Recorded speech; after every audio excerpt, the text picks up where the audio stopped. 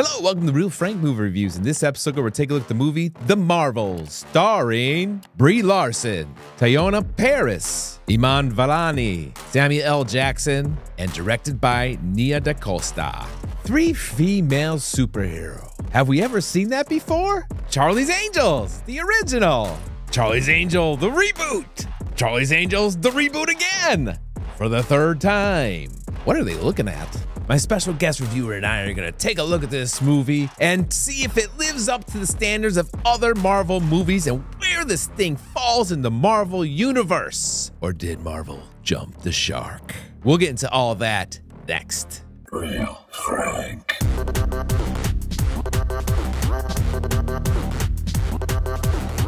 All right, let's welcome back the Real Frank channel's Marvel expert, Niles.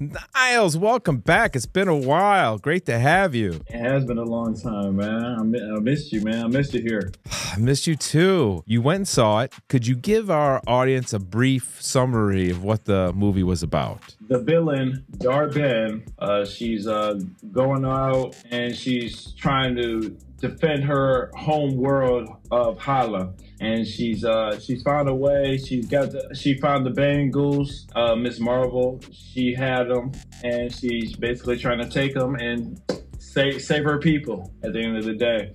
And there's, you know, a big conflict with the Kree and the Skulls. Now, I felt a little lost in the beginning of this movie, like, because I haven't watched anything on Disney Plus or any of the TV series in some time. As far as Miss Marvel, you know, information I feel like that was dealing in that show, if you're not a regular movie watcher or a Disney Plus subscriber, you're not going to know what that means. And that's why I feel like The Marvels was a poorly put together film. So I was right in being confused and kind of lost. Absolutely. That was poorly structured. You know, when they said they started this Disney Plus thing and they were going to do series, and they said you won't even have to watch the series to catch up and be caught up with the main storyline of the whole MCU. That's false.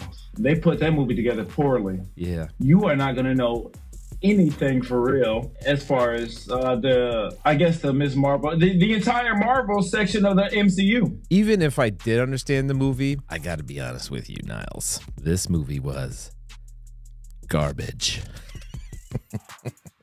I don't think I will go as far to say it's garbage, but this is a lower tier of the MCU production company movie. It definitely wasn't good. Ever since we've been doing these Marvel movies together, I think the only one I've hated just as much, I think I hate this one now more, was the Eternals. I knew you were going to say the Eternals. I hated the Eternals, but now I think I hate the Marvels. You know, I feel like I need to see it a second time just to get some more clarity about the storyline or whatever.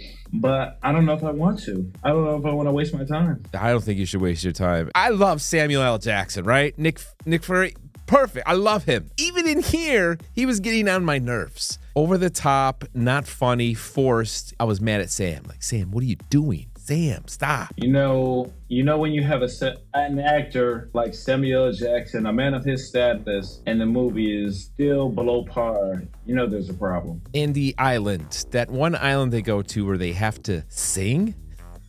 What the hell was that?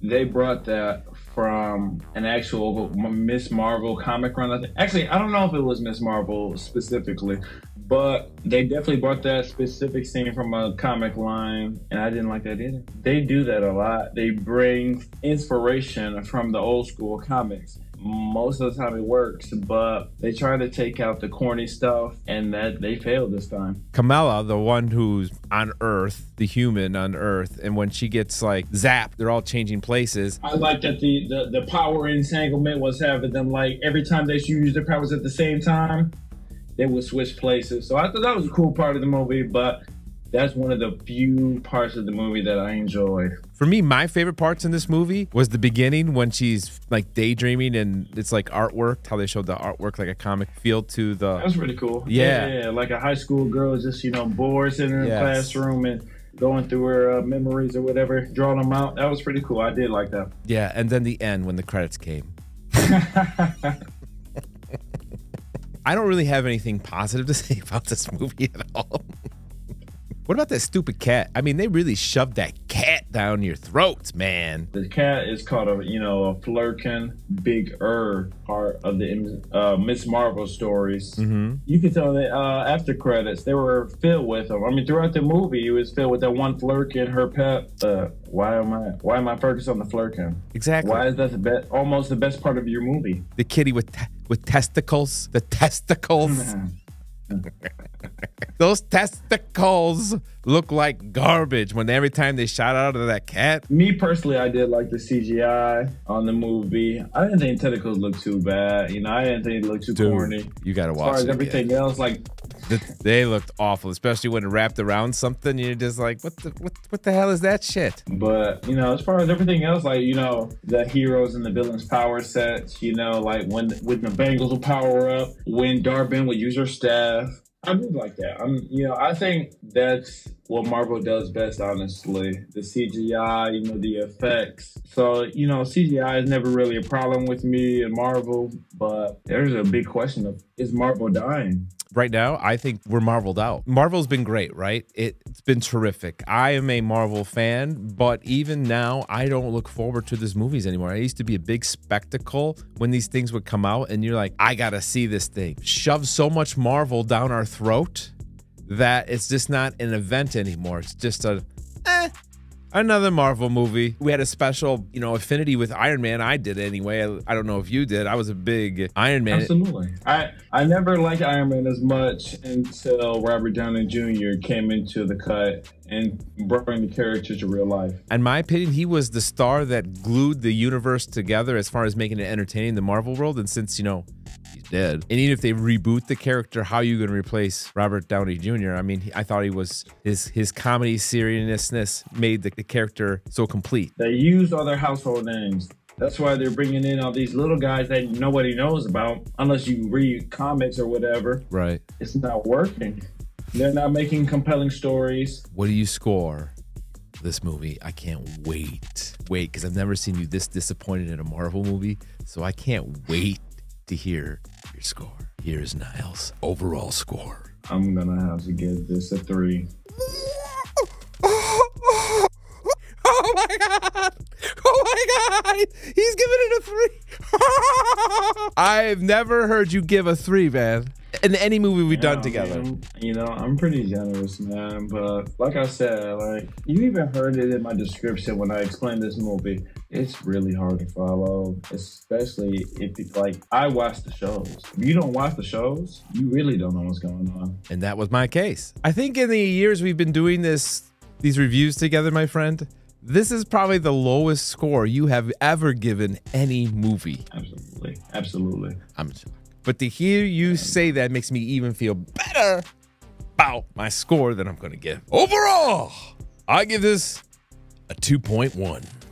This is shit.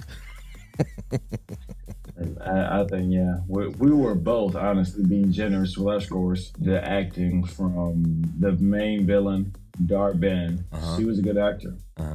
She brought it to the table. Acting of Miss Marvel, the Pakistani actor, he brought the energy. But those two brought a lot of energy to this movie. Other than them, it was like, who cares? They stunk it up today. So overall, Niles gives it a 3. I give it a 2.1. That's our review for the Marvels. Till next time, thanks for watching. I'm taking shots of the heat. Now I can feel it in my teeth. I feel the lyrics start to seep out my veins like I bleed. Drop that bass on the beat for a minute. When I spit these words to the beat, no limit. I don't make no sense, I don't need no gimmick. I'ma say what I think, be real specific, and I'm after the chase.